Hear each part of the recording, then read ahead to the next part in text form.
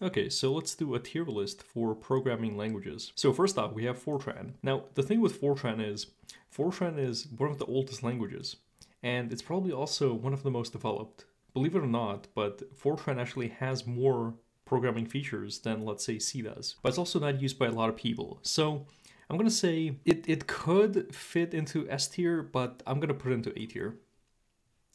Haskell.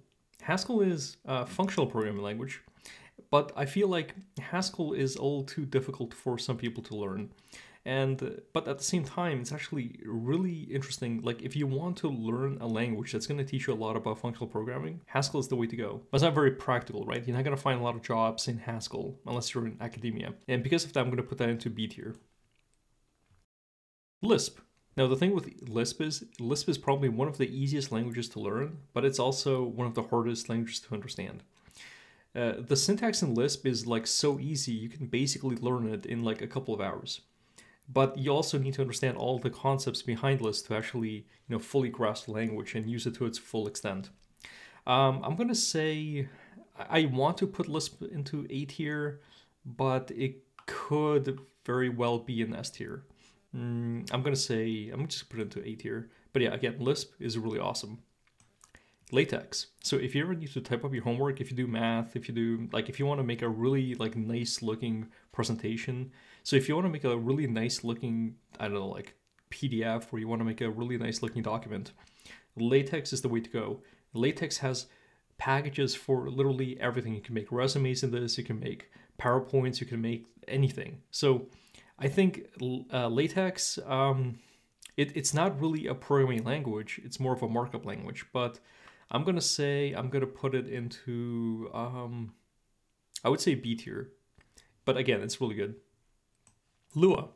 Lua is one of the, again, it's just kind of like Lisp, right? The Lisp is really easy to learn, but the thing with Lua is it's actually built into a lot of software. So unlike, let's say, Fortran or Lisp, you do actually get use out of knowing Lua, right? So if you know Lua, you can actually go out and write software for, let's say, I think some games actually integrated into their scripting language.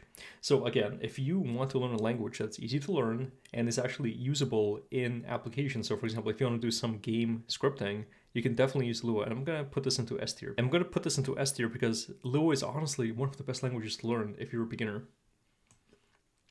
Ruby. So it's kind of hard to say with the Ruby because I think it used to be a solid A tier, like back in the day when everyone was using it, but it's really fallen off since then. And I think it's fair to put it into even C tier because it doesn't really have the backing it once had.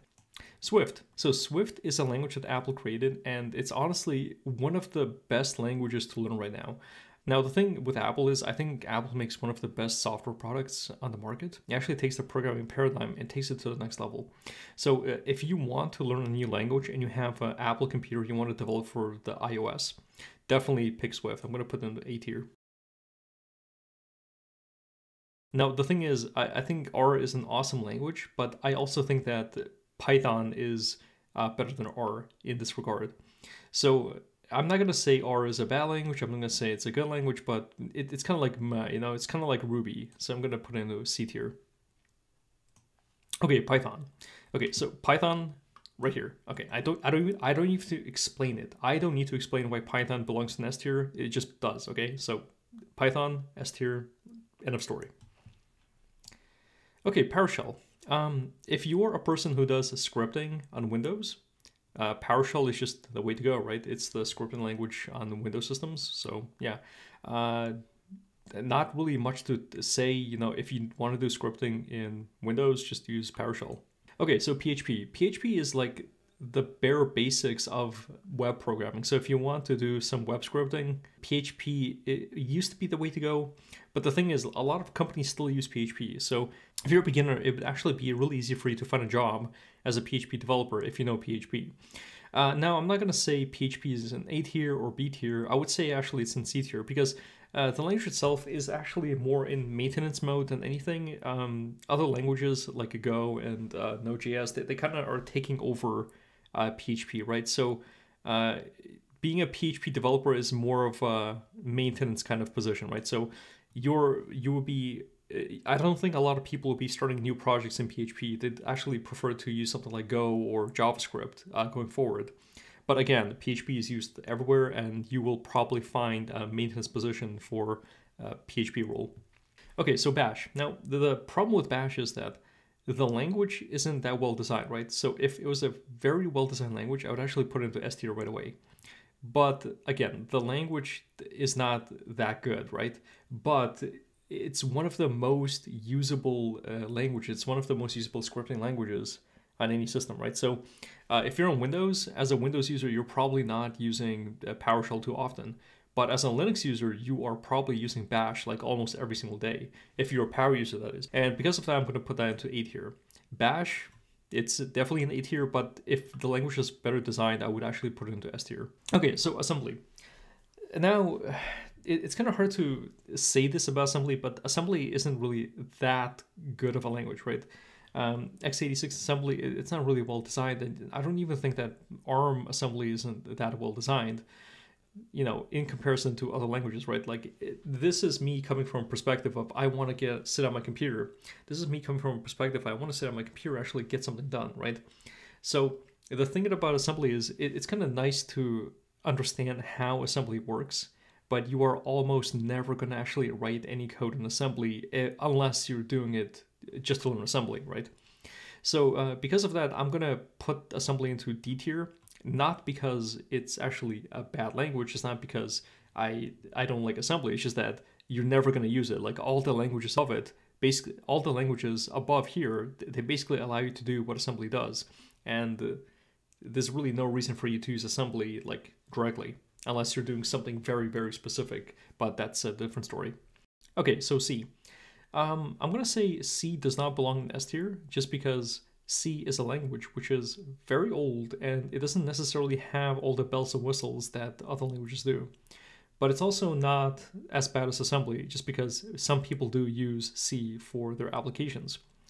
I'm going to say that C kind of belongs in A tier, just because you can use it for some very specific things, but you're not going to be using it as just like a catch-all language. So I'm going to say C belongs right here. And another thing about C is that it's actually very simple to learn. It's a very easy to learn language that can let you do a lot of things, which is why a lot of beginners start with C, just because it's very easy, but it also lets you do a lot of stuff. Okay, so C++.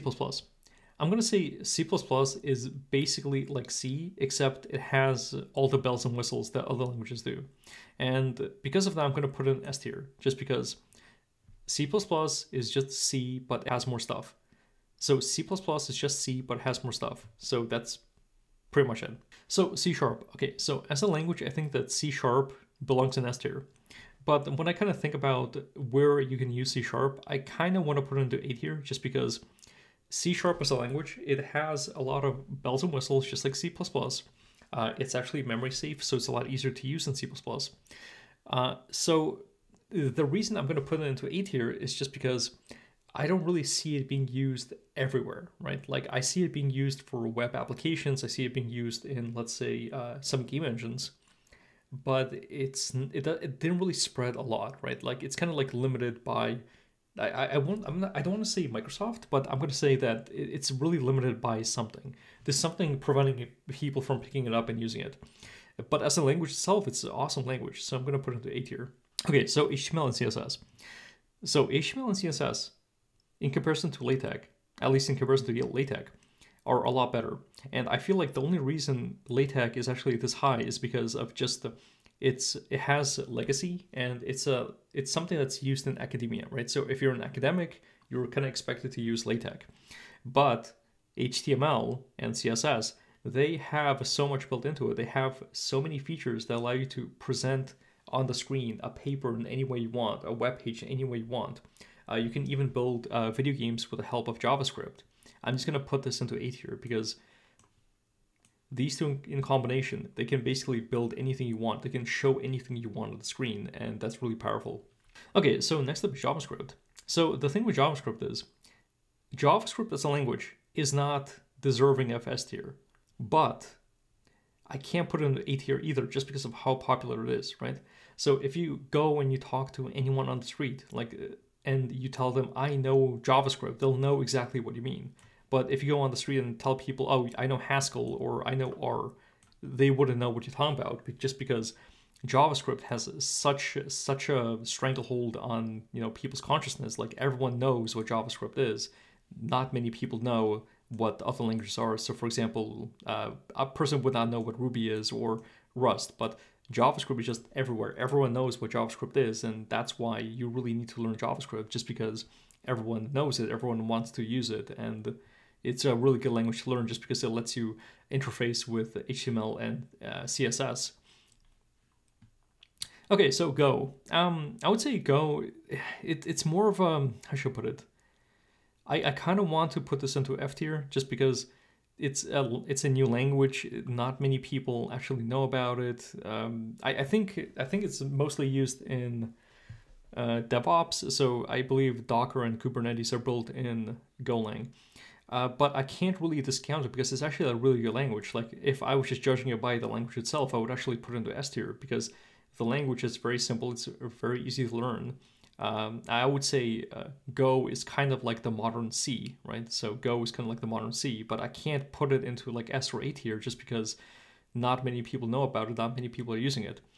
I would say that Go should you kind of need to put this into like B tier just because it has potential for A or S tier later on, but right now it's just in B tier. It's not as developed as you want it to be. But again, like in 2-3 years, it could be an S tier or an A tier, but right now it's in B tier. And the reason I say that is because JavaScript, it used to be like in F tier, right? But it was just like a joke language. People would just use it to make pretty websites for themselves. But now it's an S tier just because everyone's using it. Everyone needs a JavaScript developer. Okay, so Java. I would say that Java, it's a very, how should I put it? It's a very solid language, right? So if you know Java, it's very respectable. Everyone needs a Java developer, I guess. Now the thing is that as a language itself, it's actually worse than C#. So I would actually put Java as B just because it's kind of like C#, except it's not as good. Okay, so Kotlin. I would say Kotlin is in the same tier as B. So it's better than Java, definitely. I would say it's almost better than C#. But just because of the popularity, because not many people are using it, I'm going to put it into B tier. MATLAB. So the thing with MATLAB is it really depends on who you are, right? This could fall in anywhere along this. This could fall anywhere. So this could be in any tier from S to F, right? But it really depends on who you are. If I'm talking to a software developer, right, you really don't need MATLAB whatsoever. So like MATLAB, for a software developer is an F tier, but for an engineer, it could either be an S tier or A tier. So this video is more for software developers. So I'm gonna say MATLAB is more in C tier just because MATLAB is one of those things that you don't really need unless you're doing engineering, right? Like only engineers need MATLAB. You don't really need it to do any software development. Okay, so SQL. As a developer, you definitely need SQL, but I don't think it belongs in S tier. SQL is definitely one of those things that I think a good place for it is either in B tier or A tier, right? Just because the language itself isn't that it's not well designed, right? It's not the best designed language, but it lets you do like these like really awesome things that other languages just don't let you do, right? It's a very domain specific language that it's really good at querying data, and that's basically what it's good for, right? So because of that, I'm going to say it's in B tier. It's very specific, but everyone needs it, right? So you definitely need to learn SQL if you want to be a developer, but it's not really the best language. Okay, Perl. Now, the thing is, Perl, it used to be kind of like in the same place as Python, like everyone knew it, everyone liked it. But these days, I don't really know many people who use Perl. So I'm just going to put it into C tier because it's not one of those things that's very well used these days. Okay, so the next language is Rust. And I think the problem with Rust is that I want to put it in S tier, but I just can't because of all the issues it has. So one of the issues is that it's a very complicated language. Another issue is that the community really like. I won't even say that it's a bad language. It's just that a lot of people want to like Rust, but the people who really like Rust, they don't really use the language. Like they say Rust is awesome, Rust is gonna like, you know, replace everything, but you don't really see them using it like in their day-to-day lives. Which is why I can't really put it into S tier, just because I don't really see a lot of people using it. I see some people using it, but I don't see like big companies hiring like Rust developers, right? So in terms of just the availability of jobs, being able to find a developer role with Rust, I would actually put it under C tier, just because it's really not that well used, right? It's like below even Golang.